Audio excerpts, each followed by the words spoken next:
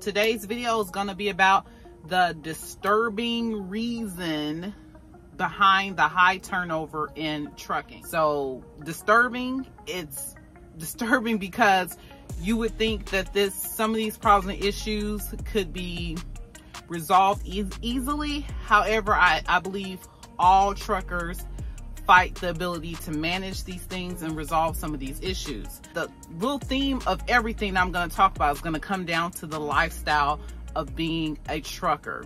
So that's over the road, that's regional, and even some of this can even apply to a local truck driver. Trucking can be very gruesome, meaning you feel like you're at work and you're constantly on the go, even when you're sleeping. So, and even when you have like a 34-hour reset, it's a constant thing, because even when you're sleeping, a lot of times you have to sleep at a shipper or receiver because of scheduling or weather, like I've been dealing with a lot lately. And even though you're sleeping and you're trying to relax, you can't, because one, you're not at home. Sometimes you don't have access to a bathroom. So you're on even when you're supposed to be off. It's lonely. So being a truck driver, it's lonely because, I mean, for the obvious reasons, you're constantly here or there. You don't really want to strike up conversation with complete strangers because you could end up revealing too much about yourself, and that could be a danger to you. But human beings, we need other humans. We need human contact. We need to make, like facial, just talking on the phone isn't enough. Just texting isn't enough. We need to make facial contact with one another. That's why human beings see faces and things that there isn't a face, because we're constantly looking for another human's contact.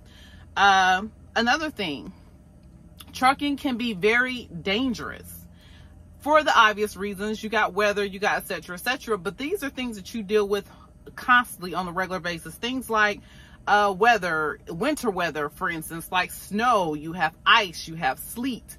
You have, well, I've been dealing with the snow supposed to be cleaned up, but it actually isn't everywhere. There's snow-packed areas and they're icy and slick, but other people think the road is clear and they're just flying by.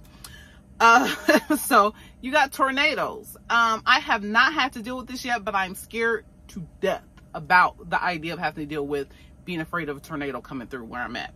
Okay, because where do you go? Then you have flooding.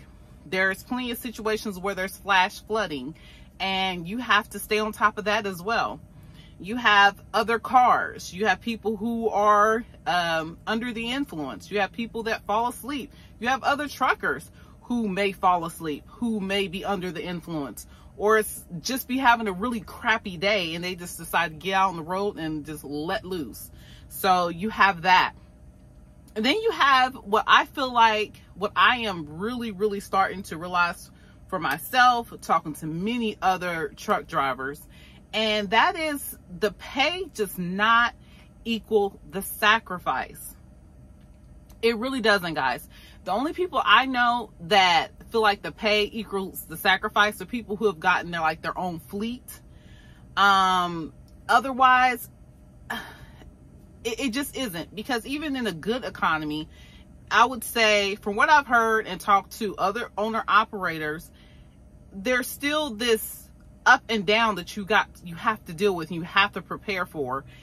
But even with that, even when you're making good money, you still have to be out on the road. You still are losing the human connections and relationships. It's just then you got road expenses. So you're out here on the road, you have to have stuff out on the road. And what I've been noticing, even though I buy stuff and I tried to make it stretch, I don't have that much room in my refrigerator. Still, some things go bad. Things get frozen that shouldn't, like my almond milk. It got frozen and now it's disgusting. So you have that. You have road expenses. You have just showers. If you're owner operator, goodness gracious, I can only imagine the type of expenses you have.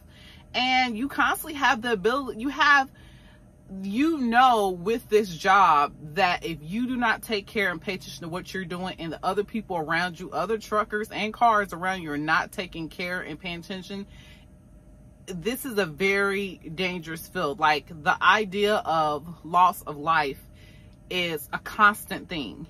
If someone may drop a trailer around you, or you drop a trailer, or you don't connect something correctly, or you don't check your airlines, you have a blowout and lose control. I mean, there's so much to consider.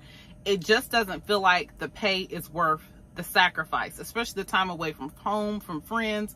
You don't get to take a shower every day. You don't get to take care of your personal needs every day. And it's like, and from what I've been hearing, the pay for trucking is decreasing. And from what I've been hearing, it's not just because of the economy. It's just decreasing for whatever reason. Some people say there's too many people in the field. Maybe that is true. But the pay, for me, it does not equal the sacrifice. So these are a lot of reasons why plenty of people get into trucking and they're out of it in less than a year. I know plenty of people that I just went to school with, and they didn't even make it to 6 months because of different things that just went on, that they just could not manage the lifestyle, the stress of it. It's not glitz and glamour, that's for sure.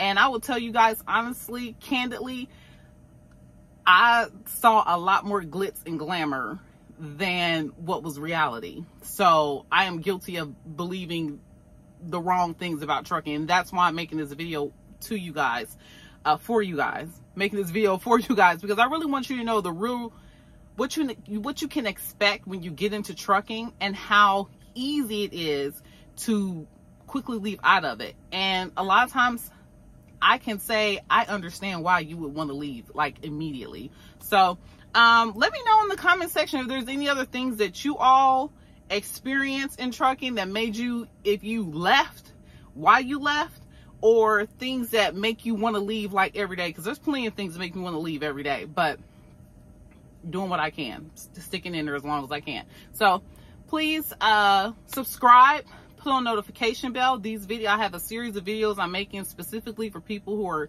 interested in getting into trucking or in trucking for the first time. Hey guys, I forgot to insert about how disgusting and nasty people are out here as well. I'll make a separate video about that. Tuning in, and I look forward to speaking with you guys later. Bye-bye for now. Life is like a hurricane here in Duckburg. Stars, lasers, aeroplanes, it's a duck blur. Might solve a mystery or rewrite history.